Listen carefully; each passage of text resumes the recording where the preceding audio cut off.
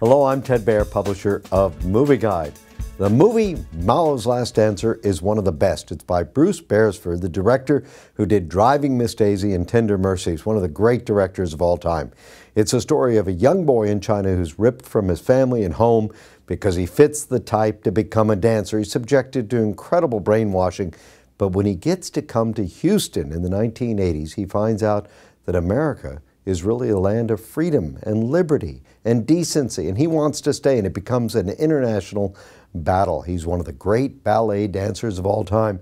It's a great story. It does have a smattering of foul language, so it's for mature audiences, and the ballet dancing, some of it is a little scantily dressed, nothing too salacious, but it's ballet, as you know. It is beautiful, it's artistic. MAO'S Last Dancer is one of my favorite movies.